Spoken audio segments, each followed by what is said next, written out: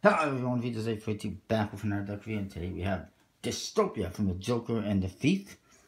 Beautiful tuck case, lots of gold foil and red foil as you can see, and it says Dystopia. There's a nice skull on there on a steering wheel, and there's a J and T on there. Also within this steering wheel you see the odometer, and it says Joker and the Thief in red foil as well. And you see the road down here, some white UV spot ink I guess that is. Very nice tuck case. Chains, bones, all sorts of stuff. On the one side it says Joker and the Thief, established 2015. And the other side, same thing. The top, there's some artwork, but you can't really see it. On the bottom, the logo says Joker and the Thief, jtplayingcards.com, made in USA. In the back, that's not the back design, don't worry. But it's an engine with fire around it. Wing details. It says Godspeed on the bottom, lots of bones and skulls. Custom seal, it looks like a piece of paper or rag that's been ripped up, and it's got the logo on it. Nice gold foil. Very cool. Now, this is from Kickstarter, by the way. They did this on Kickstarter. You can probably get it on the website, though. On these flaps, you get the logo again, JT. And on this one, you get a skull with flames coming out of its mouth, and it says Road. That's it. Roadkill, sorry. Actually, I just noticing that it says Roadkill. That makes more sense than just Road.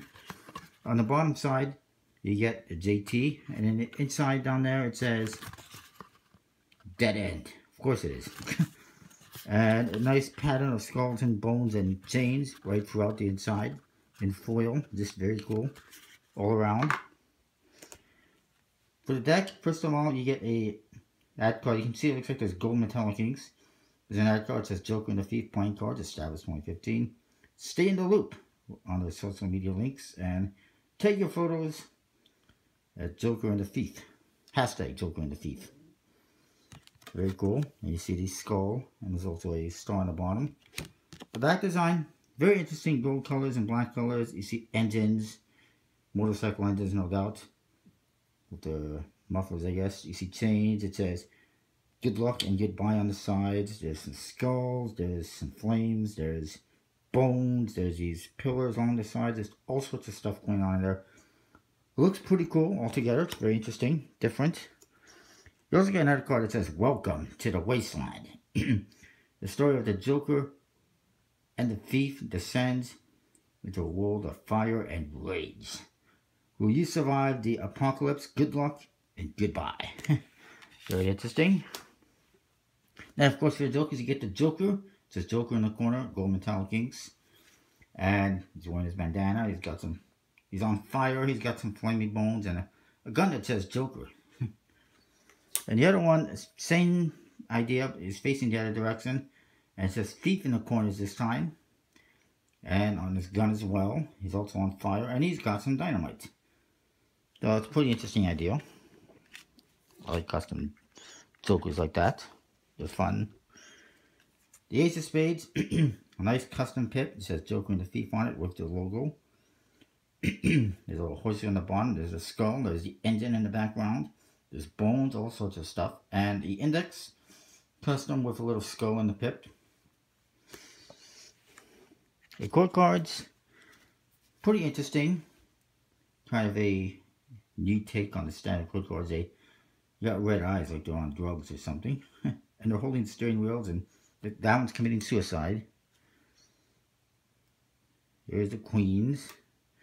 They're very, what's the name of that movie? It's on the tip of my tongue. I just don't remember what it is, but obviously very post-apocalyptic. The jacks are all dead people, as you can see. The skulls, skeletons. Very, very nice court cards, though.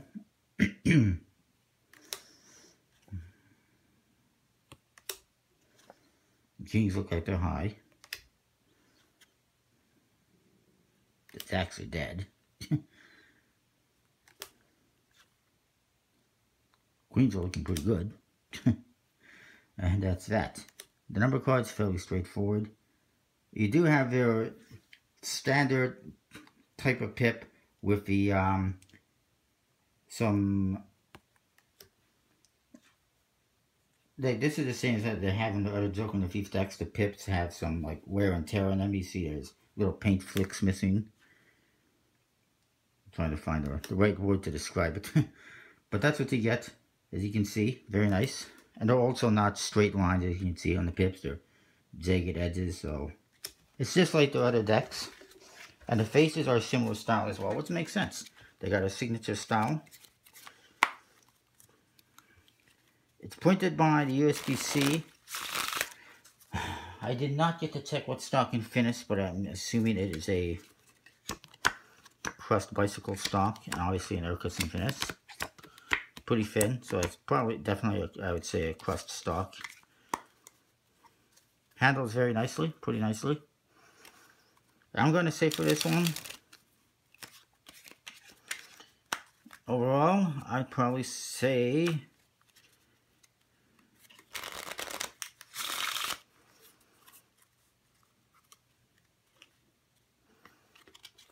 9 out of 10, 9.5 out of 10. Very nice. I like it. I can't really find too many things wrong with it that I can think of. It's pretty nice. It's a nice idea. It's an interesting theme. Handles good. Looks good. Nice gold metallic inks. I like it. You can get it from, well, probably from your favorite card shops, and definitely from jtplayingcards.com. Don't forget to check out collectibleplayingcards.com and use the code VITAZ30 to save 10% on your order. I'll see you next time with more. Thanks for watching.